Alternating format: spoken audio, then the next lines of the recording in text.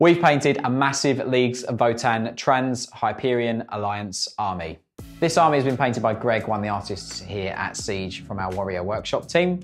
The army consists of loads of miniatures, some probably my favourite models, which you've got the Hekaton Land Fortresses, you've got some Sagitaurs, you've got some Pioneers, some Thunderkyn, some Hearthguard, and a whole group of characters to lead that army, along with lots of infantry.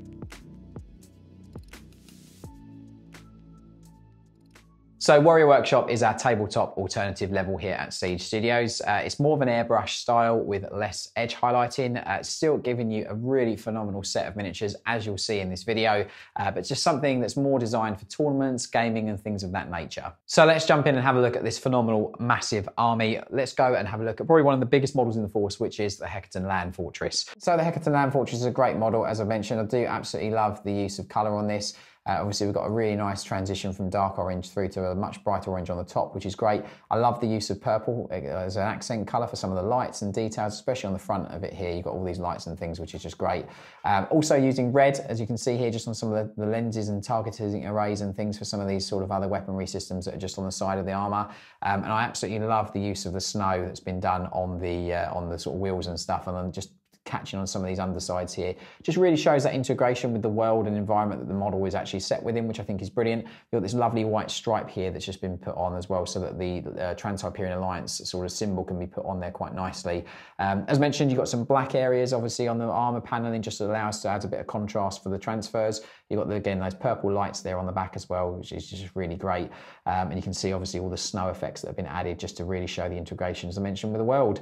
But this is just one of the awesome Hekaton Land Fortresses, and they are all fully magnetised so that the parts are interchangeable, and our client can literally just select whichever weapons they want for gaming purposes. And that's one of the Hekaton Land Fortresses. Next, we've got a Sagitaur. Again, really great miniature, really sort of cool little details on him. I love the use, again, of the snow effects to integrate with this model. We've got obviously quite a bit built up here on the canopy, which is a great use of sort of like how snow would hit the front of the vehicle if it's sort of going through sort of that terrain. Again, all the weapons are fully magnetised, so they are interchangeable for our client. And again, the client can use whichever weapon systems they want for these. Again, you've got that main dominant orange again there, with obviously the lovely transition to darker orange at the bottoms. Again, use of that purple on some of the lights and things, which is just great, real high contrast, and just adds interest to those specific details. So that's just one of these awesome Sagitaurs. And again, lots of black armour paneling on these as well, just obviously so that the high contrast white Trans-Hyperian Alliance can be visible, obviously, on those panels. And again, you can see the lovely weathering that's been done just across every facet and angle of the armoured sort of areas of the miniature, just to show that integration and tells that story of the environment that it's been within. So that's one of these awesome Sagitaurs. So here's one of the awesome Thunderkyn. As I mentioned, really do love these miniatures. Again, lots and lots of detail on these, obviously with all the lenses and things on the scopes, and also sort of the goggles and visors that each of these sort of infantry models has. You've got lovely use of subtle purple there on just some of the sort of weaponry, and also the light on the chest.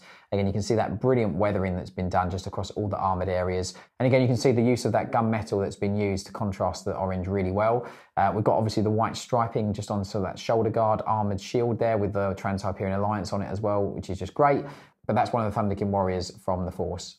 So let's have a look at one of these Hearthkyn Pioneers. As I mentioned, there's 18 of them in the force, and this one is fully magnetised with all weapon options available, so you can just interchange those quite nicely. Again, the use of purple just on the cloaks and also the lights as well, just to really break up the orange and also distinguish certain aspects and parts of the miniature, which is great. I love the use of some of these warmer, lighter tones just on some of the sort of gun casings and sort of pouches and things, which is just really nice. Again, you can see the weathering that's been done throughout the miniature. Again, you've got that really nice transition, subtle changing the orange hue on the armoured areas, obviously as per the Warrior Workshop kind of style that we've got here, with more use of the airbrush and sort of less edge highlighting. It gives you a really great miniature for gaming and for tournaments. You can see the face has all been painted on this as well, so you've got all the facial details have been painted on these as well, and even the goggles on them, on the sort of driver as well, have all been painted with the reflection and catch lights, which is just lovely. Next, let's pull forward one of the Beserks. Again, a really awesome miniature. We've got to start with a double fist, as you can see here. I love the aggressive attacking pose. You can see all the eyes and flesh all fully painted to a really nice standard. Again, you've got the weathering on those armoured gauntlets as well, which just looks great. Again, real nice use of that. You've got all the hair and details on the beard have all been fully painted. And again, we've got this lovely Arctic tundra base just with snow effects on there, just to sort of integrate the model. It's probably a little bit cold, but doesn't care. So just a really great miniature. Here's another one with a plasma axe. Again, really great model. I love the use again of that purple on the plasma blades. It just works really, really well. And you can see here, this guy's got a robotic arm with all the metallics just picked out, with obviously just weathering on there as well. Again, use of orange on the bodysuit as well, which I think is great, and the power pack for him as well, which is just really nice. So that's one of the plasma axe wielding berserks. Next, we'll grab the mole launcher, which I think is brilliant. Again, really nice nod back to that older sort of technology from sort of second edition. Use of the green there on the lens on the gun just works really nicely. And again, you've got a really nice detail on the miniature, all the flesh done really well with nice highlight stage. And the same again on the orange, you've got all that weathering and highlighting that's been done on there also. So that's just one of the mole launchers. So here's one of the Hearthguards, again in a really cool shooting pose. Again, you've got that plasma blade as well. Again, that use of purple just on the blade and also on the plasma coils on the pistol, which is just brilliant. Again, you can see the use on the sort of lights on the chest as well. And I love the fact that all the little runes and things are picked out in that lovely gold as well. As you can see, you've got the white stripe there just on the shoulders, just to pick out sort of like the unit marking, and also the Trans-Hyperian Alliance logo on the other shoulder. But again, that dark metallic there just used on the pipeworks, that spinal part of the miniature as well, which is just really nice. So that's one of the Hearthguard.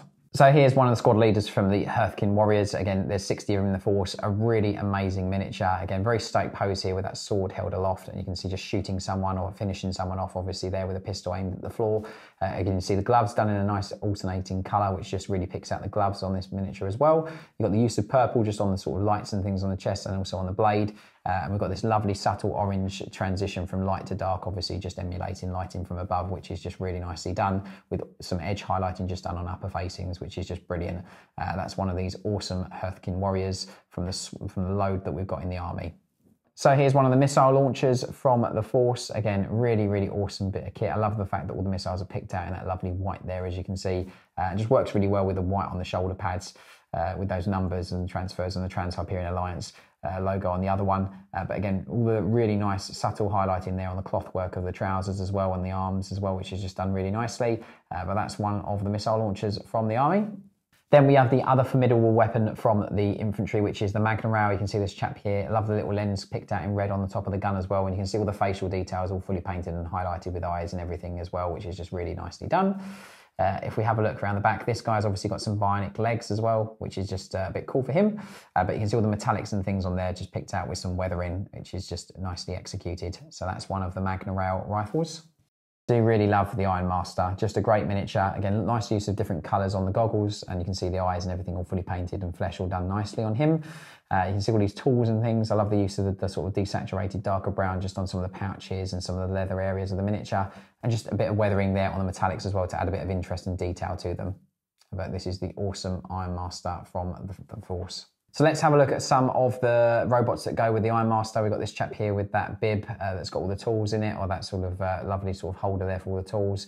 You can see again that orange with just a bit of weathering on there just to show a bit of interest and sort of use as well, which is just great. So that's just one of the Iron Master's robots. We'll have a look at a few of the others. I do find this one quite comical with a little mallet. I think that's quite cool, borrowing Thor's hammer there, but just really, really nicely executed with that lovely subtle transition on the orange and just the light on the front picked out in that purple, just to tie that into the rest of the army, and all the metallics on the base, and also him have got nice areas of interest and detail done to them as well with some weathering.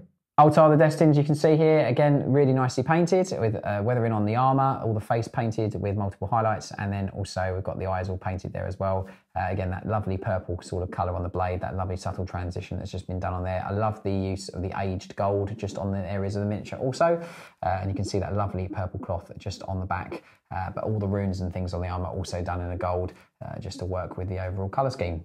Here's one of the two Kahls for the Force, and you can see just in that very stoic pointing pose, again, nice weathering on the armour, again, the use of purple for the various details. We've also got this crest as well, which is just really cool.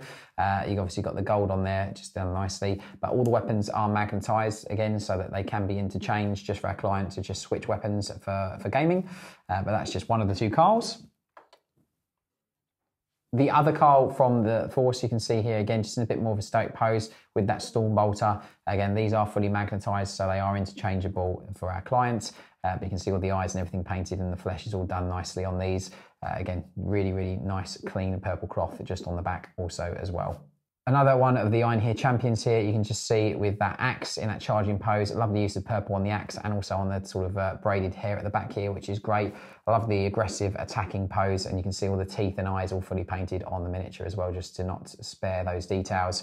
But you've got this massive armoured shield on the other arm, which is just great with all the sort of runes and icons all painted in gold. But that's another one of these awesome Einhyr Champions.